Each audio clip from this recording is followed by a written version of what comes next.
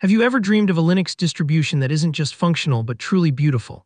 One that promises a sleek modern desktop, an integrated AI assistant, and the rock-solid reliability of an immutable file system with easy rollbacks. Sounds like the future, doesn't it? Well, today we're diving deep into Deepin 25, a Debian-based Linux distribution that's attempting to deliver exactly that.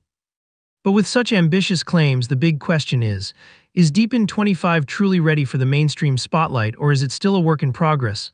Let's explore. Deepin is a fascinating project. It's a Debian-based Linux distribution known for developing its very own custom desktop environment, also called Deepin, and introducing its own portable package format known as Linyaps. This isn't just another Linux distro, it's a project with a strong vision for a polished and integrated user experience. Version 25, the latest release, is particularly ambitious, especially considering its predecessor came out less than a year ago.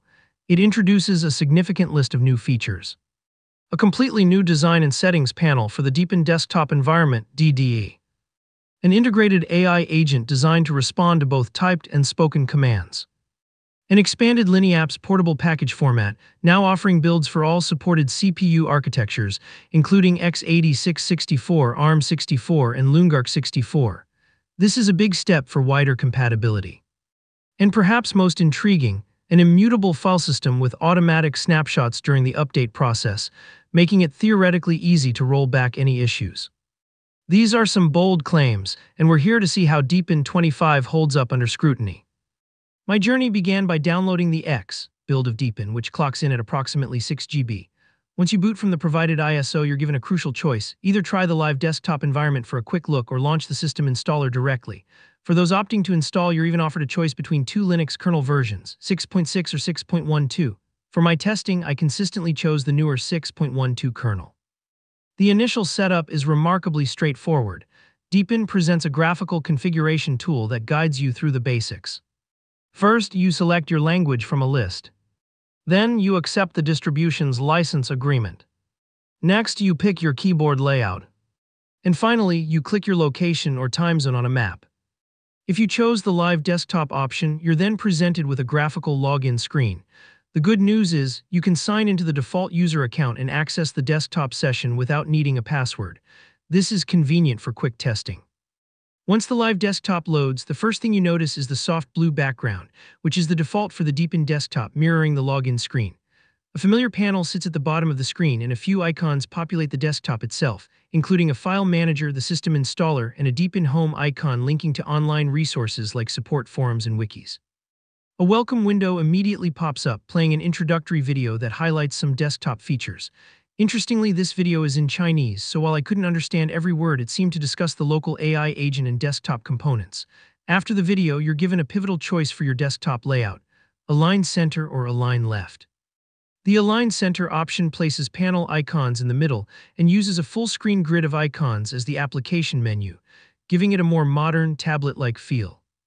The Align Left option shifts panel icons to the left and presents a traditional two-pane application menu, familiar to most desktop users. I opted for the Align Left layout for my testing. The welcome window also offers to launch the Software Center, but using a live desktop, I felt it was premature to install new apps, so I put that off. Deepin has always been praised for its aesthetics, and version 25 continues this tradition. The team has done an excellent job creating a desktop that looks sleek and beautiful without being overly distracting. It strikes a fine balance, not too flashy, not too sparse, offering just enough customization without overwhelming the user. Thanks to its various themes and layouts, the Deepin desktop environment feels both modern and tablet-like, yet also comfortingly familiar to seasoned desktop users. This adaptability is truly commendable. While Deepin generally performs well, I initially noticed a slight sluggishness, both in a virtual machine and directly on my laptop. It turns out this wasn't due to poor performance, but rather the prevalence of visual animations when opening menus, moving, or minimizing windows. These animations create a pleasing effect but can make the desktop feel less snappy. Thankfully, this is easily customizable. By visiting the System Settings panel and navigating to the Performance settings, you can shift the desktop's priority between best possible visuals, the default, and best performance. Changing this setting to favor performance largely does away with the effects, making the desktop feel much quicker, almost instant in its responses. On my laptop, Deepin performed admirably. All my hardware was detected, with audio networking and the touchpad functioning as expected. The touchpad defaults to natural or inverse scrolling, but this can be changed to classic scrolling in the settings panel. Even my keyboard's media and shortcut keys worked perfectly, contributing to a smooth overall desktop experience. Now let's talk about the installation process, which presented some unexpected hurdles, particularly with disk partitioning. The Deepin System Installer offers three main approaches: guided, manual, or advanced disk partitioning. While the process worked fairly well when installing on a laptop, I encountered significant issues when installing Deepin in a virtual machine. Typically, most Linux distributions will comfortably install into a virtual machine with around 32 GB to 40 GB of assigned disk space. However, Deepin's guided partitioning approach was different. It insisted on at least 45 GB of free disk space, threatening to refuse installation otherwise. So I expanded my virtual disk to 60 GB and tried again. This is where things got really puzzling. During the guided partitioning phase, I was asked how much space to assign to the root partition and how much to user data, presumably the home partition. The installer then refused to allow me to assign more than 27 GB of space to the root partition. This felt incredibly odd. It demanded 45 GB initially, but then wouldn't let me allocate more than 27 GB to the core system. The situation escalated further when I tried to proceed. The installer flatly refused to accept the 27 GB root partition, claiming it actually needed a full 64 GB of space for the operating system. Let that sink in. First, it asked for 45 GB, then limited me to 27 GB for root, and finally demanded 64 GB to proceed. This contradictory experience was quite a mess. Feeling frustrated, I went back and tried the manual partitioning option. Surprisingly, the manual approach was nearly identical to the guided one. The manual partitioning screen also refused to allow me to assign more than 27 GB to my root partition. However, unlike the guided mode, the manual approach did allow me to continue with just a 27 GB root partition, with the rest of the disk allocated to the user data partition. This experience led me to wonder if different parts of the installer were developed by separate teams, each with their own arbitrary size limits. After finally navigating this perplexing partitioning, the installer copies its files and prompts for a restart. The very first time you boot into your locally installed Deepin, you're asked to create a username and password. You're also given an option for quick login, which I believe means automatic login without a password, and are asked again to confirm your language, keyboard layout, time zone, and location. A final wizard screen reports configuring the system for a few minutes before presenting the graphical login. The most astonishing revelation came after installation. Despite all the struggle and the installer's demands for 45 GB or even 64 GB, Deepin only required 7.1 GB of disk space for the operating system itself. It also set up 6.1 GB of files on the data partition, bringing the total disk usage to a mere 13.2 GB. This is a staggering difference from the space it demanded during installation, rendering all that struggle pointless. The 7.1 GB for the OS seemed normal, but I was curious about the data partition. It turned out to contain a mix of Deepin-specific applications, settings, log files, and strangely enough, Canon printer drivers. Deepin uses the X4 file system for its guided and manual partitioning options. One of Deepin's unique aspects is its software ecosystem. Most of the desktop applications included in Deepin are custom-created in-house. These include the text editor, calendar, mail client, file manager, video player, and music player, all tending to resemble their GNOME counterparts in design. The web browser, simply called Browser, is based on Chromium and offers a fairly vanilla Chromium experience with some Deepin rebranding. LibreOffice is one of the few applications included that isn't part of the Deepin Desktop Environment family. These in-house applications are generally simple, uncluttered, and highly functional. Their layouts focus on doing one thing well with minimal distractions, akin to GNOME applications or Zaps. The media players even come with codecs for playing various audio and video files.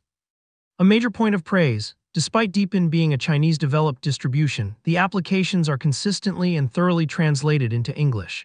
A significant effort has clearly gone into making this distribution accessible to English speakers, which is something I greatly appreciated. Behind the scenes, the distribution includes a full range of manual pages, the GNU command line utilities, and the GNU compiler suite. Systemd is used for init functions, and as mentioned, you get to choose between Linux kernel versions 6.6 or 6.12 during installation. Deepin attempts to simplify software management with its unified software center, aptly named App Store. This store is designed to handle both traditional deb packages and the distribution's Linyaps portable package format seamlessly. The App Store is divided into two panes with 6 tabs on the left: Recommended, Open Source, Linyaps, Categories, Update, and Manage. While much of the Deepin distribution and its applications performed well during my trial, the App Store was a glaring exception. This software center regularly locked up while I was using it, typically forcing me to close the application. In several instances, the App Store crashed so severely that it took down the entire desktop environment with it, forcing me to restart the desktop or even reboot the computer. This was a persistent and frustrating problem. Even when it did work, the App Store was slow to respond, often taking several seconds to display information pages for applications. Furthermore, searches for applications frequently returned multiple, seemingly identical results. Upon closer inspection, I could tell one was for a Deb package and the other for a Linyaps package, but there's no clear way to differentiate them without clicking on each entry and viewing its information page. This makes it difficult for users to quickly choose their preferred package format. It's worth noting that while the App Store can handle updates, a separate section of the settings panel also provides quick access to software updates. I had no problems fetching and applying updates through the settings panel, suggesting the core update mechanism works, but the App Store frontend is deeply flawed. Lastly, I could not find a command line tool for Linyaps packages, meaning the App Store seems to be the only way to manage them. Deepin's release announcement proudly describes the distribution as being immutable. This is a significant claim, as typically an immutable distribution features a mostly read-only file system, where traditional package managers like DNF or apt wouldn't usually work. However, Deepin presents a puzzling contradiction here. While it is harder to accidentally create or delete files under system directories like /usr, for example, attempting sudo touch usr /bin/abc will result in a read-only file system error, this immutability doesn't apply consistently. I discovered that I could still run the apt command line package manager or use the App Store to install deb packages directly into the /usr directory. I successfully installed applications like Falcon and Nmap to /usr/bin and the Fortune program to /usr/games, all without any issues or requiring a reboot. This behavior is highly unusual. It means that while I, as the root user, cannot directly write to /usr, the package manager, also run by the root user, somehow can. This paradox is not explained in the documentation, and it leaves me puzzled and somewhat concerned about the system's reliability. It suggests Deepin doesn't act like a fully immutable distribution. Instead, it only guards against some common mistakes, leading to a semi-immutable nature that doesn't inspire confidence. Furthermore, despite the claim of automatic snapshots during the update process to make it easy to roll back any issues, I found no evidence of this functionality. After performing package updates, there were no old versions of the operating system available for me to select from the boot menu. In essence, Deepin appears to be on the path to becoming truly immutable, but it's clearly only halfway there, offering the limitations of an immutable system without the perks of easy rollbacks. The much-touted AI agent, or UOS AI, is a headline feature of Deepin 25. It can be launched directly from the desktop panel or activated with the convenient Meta key plus spacebar shortcut. My first interaction with the AI application was met with a warning. English support was not yet satisfactory. Given Deepin's Chinese origins, this seemed like a fair limitation at first. You can link the local AI application to online AI LLM accounts, but I started with the default agent as it requires no account and is free to use. My initial questions were simple. I asked if there was a command line utility for managing Linyaps packages.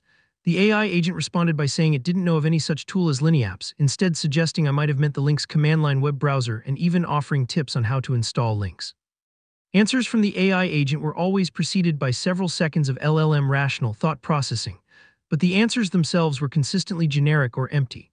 For instance, when I asked how much memory my system was using, the AI agent replied with generic advice on how to look up memory usage statistics on macOS and Linux command lines, seemingly unaware it was even running on a Linux system.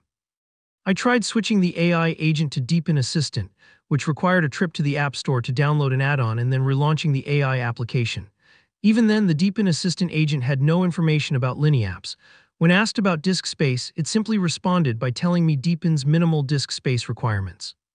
And perhaps most telling, when I asked if the Deepin Desktop Environment ran on a Wayland or X11 session, the AI agent flatly stated that it didn't know. For the record, Deepin Desktop Environment runs an X11 session using the Quinn window manager. While I understand language limitations, the agent consistently understood my queries and responded in fluent English. However, its inability to answer any of my questions, especially those pertaining to the Deepin distribution itself, is a pretty severe oversight. It begs the question, why wouldn't the developers at least feed their own AI agent information from their own documentation and systems? If the Deepin team wants the AI agent to offer support to their users, this is a critical area for improvement. After spending a significant amount of time with Deepin 25, my overall impression is that it's a distribution with a lot of truly good ideas, many of which look great but most of which are simply not complete. It strikes me as a distribution aimed at a more mainstream audience with features like a modern, glass-themed desktop, a built-in AI agent, and an immutable file system. While these aren't necessarily features I personally seek, the Deepin team deserves credit for attempting to deliver them. Let's break down the final verdict. The Deepin Desktop Environment is undeniably beautiful, easy to navigate, and highly flexible. The team has put a commendable effort into polishing its look and feel.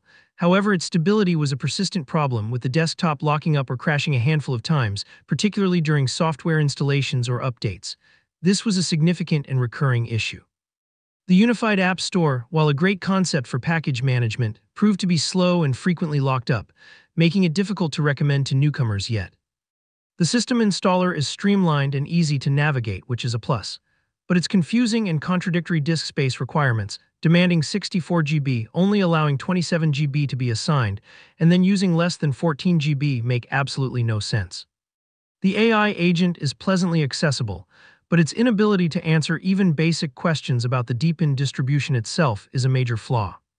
Finally, while the Deepin team is making progress with an immutable file system, it feels only sort of immutable, with limitations but none of the promised rollback perks. In short, Deepin 25 feels like a very good beta release that successfully showcases some great ideas and well-considered features. However, it's abundantly clear that virtually none of these features are finished yet, or they simply aren't ready for public use. It's an interesting and capable beta, but in its current state, it is not something that is ready for its target audience to download and use as a daily driver, at least not yet. It's a project to watch, certainly, but patience is required.